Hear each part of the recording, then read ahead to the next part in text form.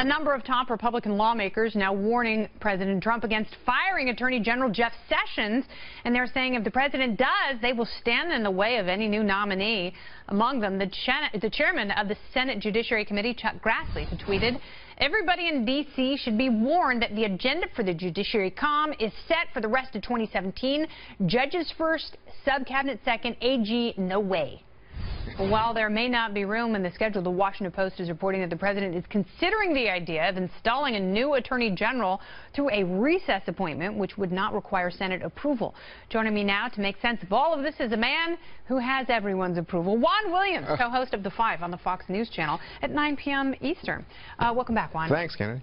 So what's going to happen here? How realistic is it that the president would relieve the Attorney General of duty and put a new one in by recess appointment? It's possible. Of course, you have to have the Senate's cooperation because they have to go on recess. And there are ways that they can go about this, especially the Republican majority under Senate Majority Leader Mitch McConnell's tutelage. They could say, we're not really out of session and, keep coming back every few days to keep themselves from opening the door to a recess appointment. Yeah. Democrats also can play a game where they can try to introduce amendments to the recess that prevent the recess from actually taking hold. We'll see what happens, but that possibility exists.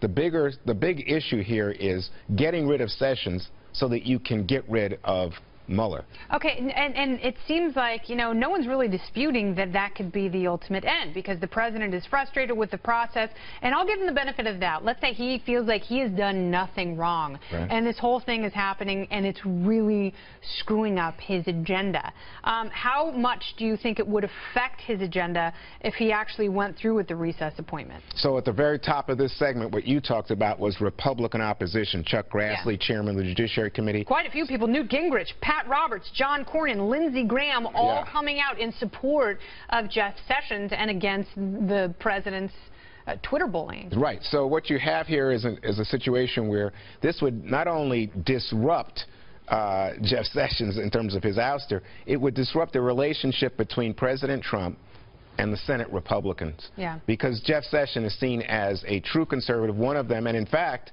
he was the first Republican senator to endorse Trump. Yeah. So he was helpful in persuading others to go along in supporting Donald Trump. Yeah. And now you're going to see, I think, a collective, almost like a clique, gathering in support, circling around Sessions. And that means the legislative agenda that Trump envisions, specifically, we're sort of beyond health care at this point, tax reform, infrastructure, tax cuts, budget, all of that is suddenly less possible. Already what you're seeing is, on the health care front, Republicans saying, I won my district by larger percentage than Donald Trump did. Yeah. I'm not afraid of you, President Trump. And if now you combine that with, I'm angry at you at the way you treated my fellow conservative, that to you, loyalty is a one-way street, you introduce a personal element into the politics, and we're into Game of Thrones. Well, it's interesting because I'm one of those people, I don't believe in the Attorney General's agenda.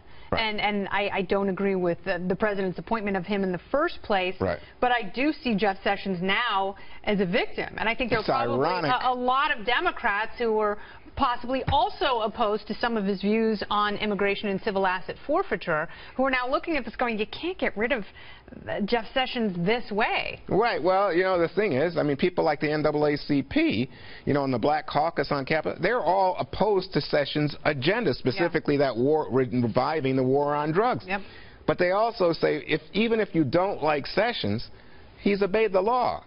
You notice everybody who's come out, including Rudy Giuliani, another favorite of President Trump, says he was right to recuse himself. He had been in the campaign. He'd had these undisclosed contacts with the Russians. Yeah. He did the right thing. Well, and I think a lot of people are worried that the president would appoint Rudy Giuliani, but they forget that he was a federal prosecutor. He was. And he was a U.S. attorney, and he understands the need for the independency of the Justice Department.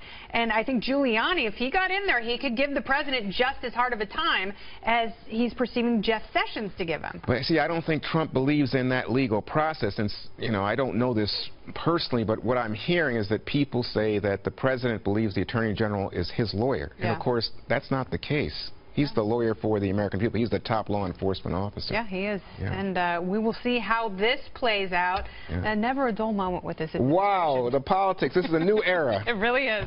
Very exciting.